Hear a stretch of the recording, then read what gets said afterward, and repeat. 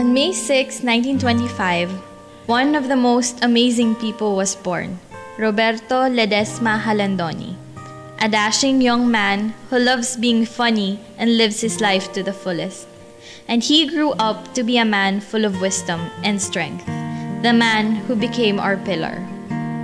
Lolo Rob is the 8th child of the 11 Jalandoni siblings. The love he has for his siblings is immeasurable. He is and has always been a great brother. Then he met the woman that became his life, Teresita Ching Lopez. She was the love of his life. They had 24 wonderful years together until our Lola Ching was taken. His love for her grandmother is the kind of love that you read in fairy tales.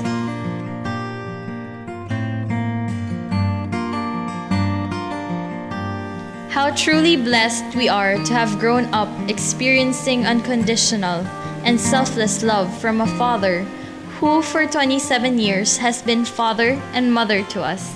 For 27 years, he has chosen to remain single, preferring our happiness rather than his own, knowing we were reluctant, or should we say just plain selfish, to see him married again.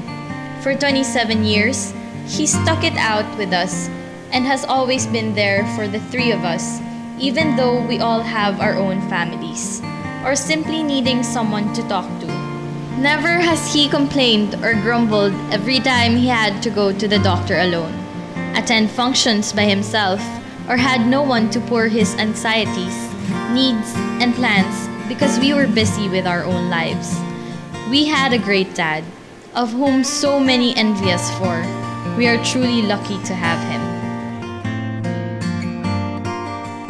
A hands-on grandfather who has always been there for each of our milestones, attending every major and minor celebrations.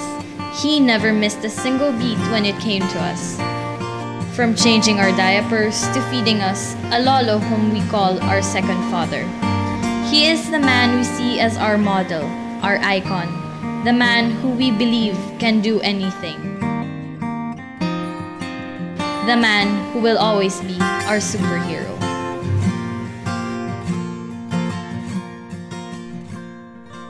Good evening to everyone. Tatay Rob, on the occasion of your 87th birthday, I would like to thank God for giving you to us, especially the clergy of the Diocese of Bacolod. You made the dream of the clergy a reality. The Domus Dei project right now in Silay will never be without your kind-hearted support and generosity to the diocese. Right now, there are 8 priests enjoying the fruits of your labor, the good works that you've given back to the Lord for the many good things that He has given you.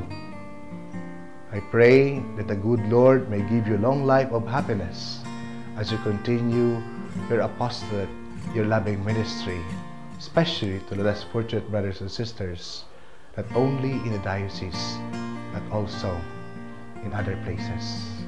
May the good Lord give you good health with your family. May the good Lord may always protect you. Most of all, Tatay Rob, salamat gid sa mga hulig na ginhatag mo man sa amon, sa amon kong mga parokya, Queen of Peace Parish. Every time I ask for help, you're always there. No need to mention twice. And most especially, the monthly support that you give to the priest care office, especially for the food and maintenance of the hospice. Madamo iti salamat. May the Lord give you the gifts that you deserve. Happy birthday. Good evening sa tanan-tanan nga ari dire sa birthday ni Nonoy Rob. Ang ako lang masiling akon nga message kay Nonoy Rob.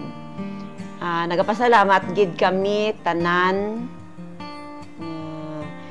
akon pamilya kag ang tanan-tanan ni Nonoy Rob lang ang mga tawo nga si Nonoy isa ka huluwaran nga amay, mabinuligon kag wala nagakataka sa pag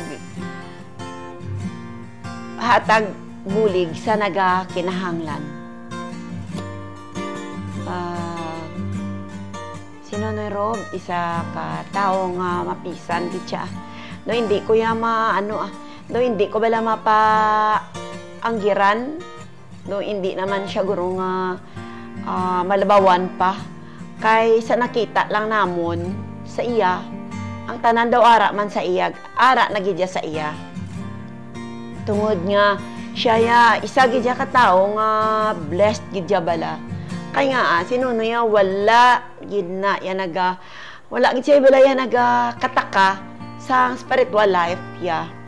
No, kwan gid siya ng on time gid ang iyang pag-alagad sa tawo kag ang number one sa aton gid siya nga makagagahom.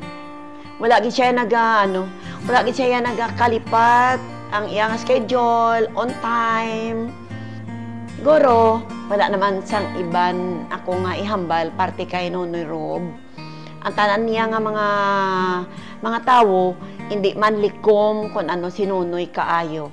Hindi lang sa amon pamilya, sa bisan kay sino, sa tanan gid siya, sa tanan gid nga sa tanan gid nga tawo nga malapit sa iya kag niara man nagapangayo sa iya bulig. Adamo gid nga salamat Noy sang imo nga maayo nga kabubuton sa amon tanan. Amo lang na happy birthday Noy halin sa amon tanan-tanan.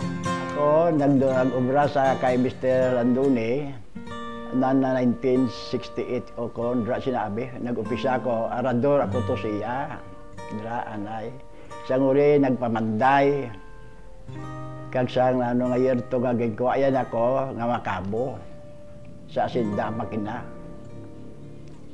hasta nga buhi pa to sinday ni Nonoy Klaunoy Diamond si ang sinday Ching na bayo na kami ulupod na kami penme nagdugay na kami nga nag-updanay hasta karon upod bang migyapon kung parte sa batasa ni Nonoy way kuya isaway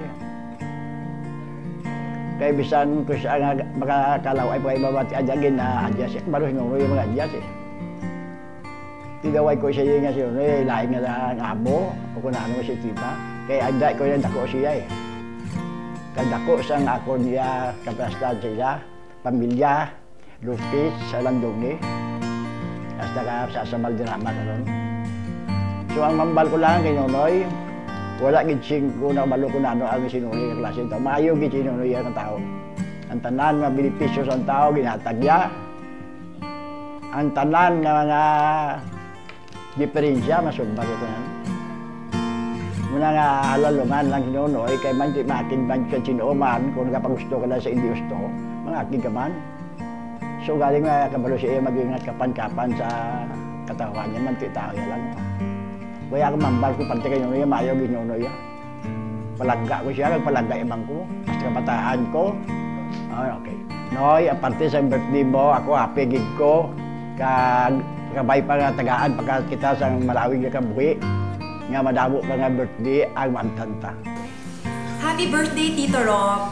Cheers to your 87 years of a good, healthy, and abundant life.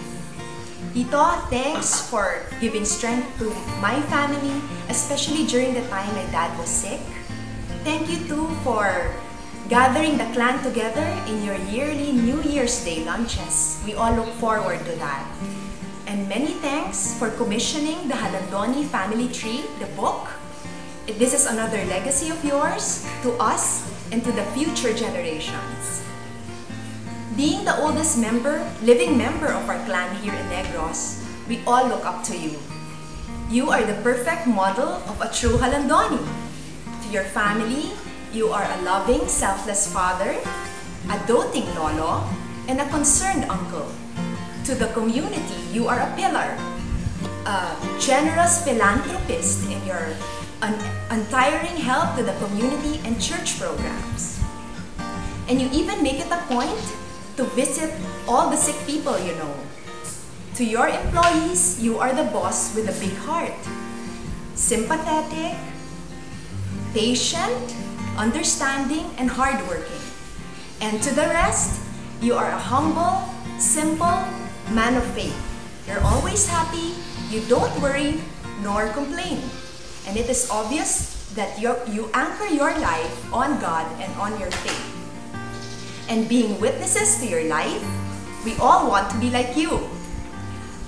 Your life is a true example of how a Christian should live. You make us all proud to be Jalandonis. And I'm pretty sure that Tita Ching, Lola Mimen, and Lola Paz are very pleased with what you have become. So to you, Tito, I wish you many, many more happy and blessed years to live. Happy birthday and cheers! Hello, una-una, happy birthday. And sunod, salamat yun sa tanan na ginhatag mo.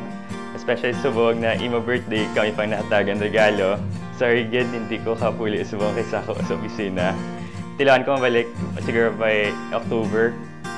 And thank you, and happy birthday, Liwatlo. Happy birthday, Nonoy Rob! God bless you!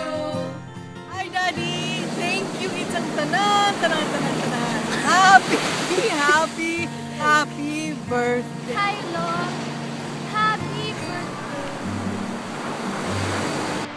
Hi, Lo! Happy birthday! Sorry, di ko na makapuli. Isako, gidibi mo.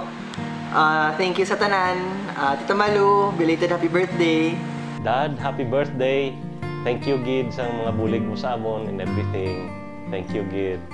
Happy birthday, Nonero! May the Lord bless you and keep you. May His face shine upon you and give you peace, joy in life, and good health. Happy birthday, Lolo Rod and Tita Malu from Nanda, Mama Shell, and the whole family. Happy birthday, Lolo Rob. We love you. Thank you for everything.